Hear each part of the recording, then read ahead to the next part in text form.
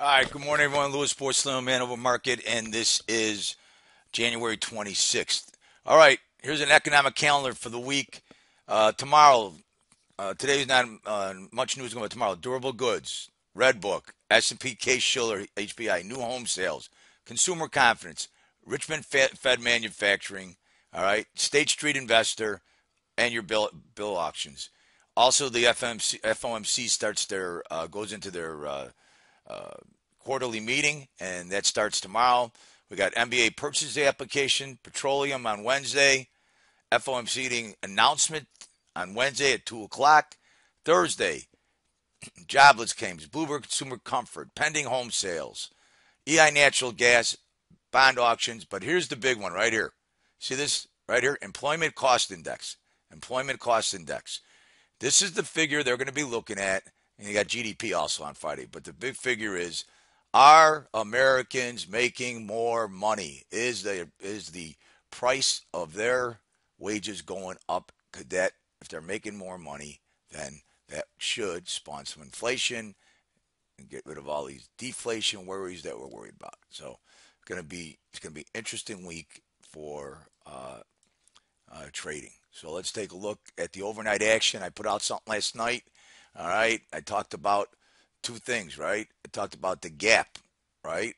So the gap, S&P's opened up at 2036 last night and gapped down like it used to be in the old days before there was 24-hour trading. As you can see, they have now filled the gap, and I said last night, I guarantee you they will fill that gap. All right, so not many people ever tell you they're going to fill the gap, but I saw it for 30 years. We filled the gaps. To me, this is an ugly high, incomplete. A lot of volume last Friday. The market did almost exactly what I thought it'd do Friday. We only went down to about 46, and at the end of the day, we had the sell off, right? So these single prints, I thought they fill them in last night. I kind of outsmarted myself. I put orders down here to buy them because I knew they'd go back up and fill the gap, and I didn't get in the market. But this is showing me they put in a lot of volume down here. All right. And I think the market is building a base and it's going to go for the highs today. So I'm still looking for market highs. Now, with all these indicators coming out and so on, we really got, we've set the stage for some good volatility. All right. So let's take a look at S&Ps. All right. So S&Ps are right here. All right. We got 2054. Okay.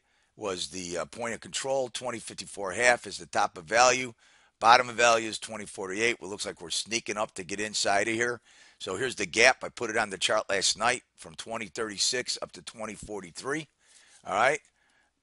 And the market is in an uptrend, as we talked about after the breakout on Friday. All right. So we've got the bull bear zone today be 2030 half, 2030 half. Okay. Right now, the oscillator is still printing neutral. It went from, it goes right here, as you can see, it's red, right? It's going green. Our short term indicator is going green. Long term indicator is going green. They need to cross over, and then we'll look for this to go green. Okay. This is proprietary, a 5 minute pivot. This is the 30-minute pivot. All right. Let me go here and see if we got where we at on the 5 minute. I put this 30-minute up because of the. I want you guys to see the shaded value areas.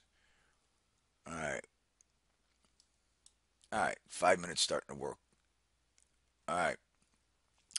So we've taken out the 5 minute pivot here. It looks like at what is that? 23. What is that? About 12:30 last night, and the market's been slowly creeping up, and we're approaching getting in value. So the 5 minute pivot is in a buy. Now remember, I trust the 5 minute pivot now more on the upside because we've broken out and we are in this uh, in a uptrend based on the market. Both the Nasdaq, Dow, and Russell all are above their 5 minute pivot. They're printing green. The 5 minute here. Here's how we see it. I like to see my CSI, and this is Pat Tabbitt has retooled this for our own use. Here you go. Green, green, green, green. All right. And so looks like the market's on the uptrend on the 5 minute pivot. Okay. So that's where we're at with that. All right, let's take a look at bonds. Okay, bonds. All right, bonds under a bit of little selling pressure.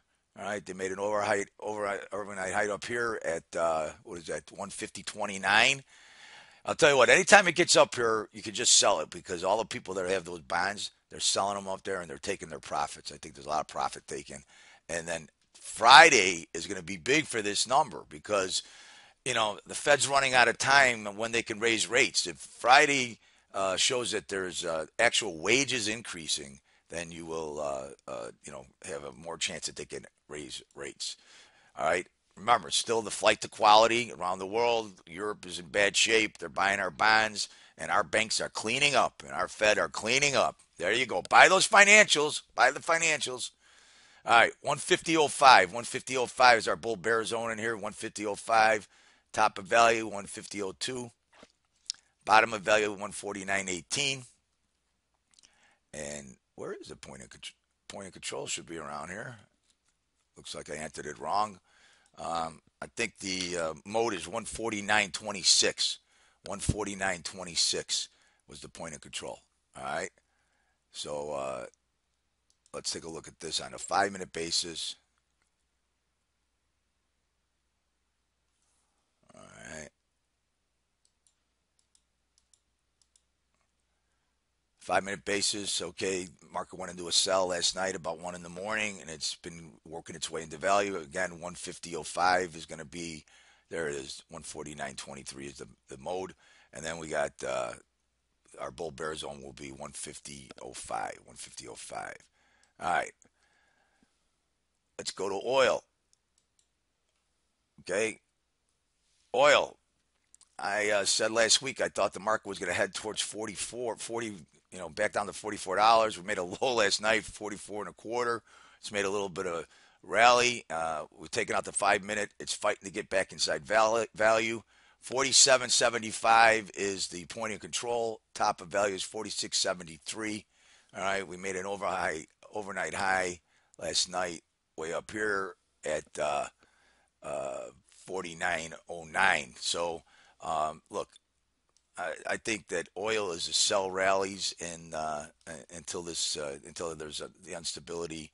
I'm sorry, instability in the Middle East is straightened out, and the problem is there's no global demand for oil. We have oil. I think they said that, we got a demand of 15 million barrels a day, but the rest of the world has slowed down. So I think that's it. So we'll use 45.09, our bull bear zone, 45.09 for oil.